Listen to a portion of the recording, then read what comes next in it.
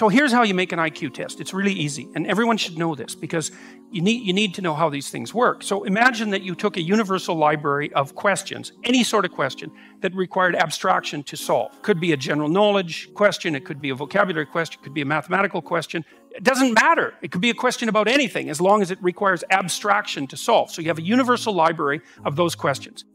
Then imagine you took 100 questions at random from that universal library and you gave them to 500 people, and then you just totaled their scores, right? Right, wrong, total their scores. Then you rank ordered the scores from highest performer to lowest performer.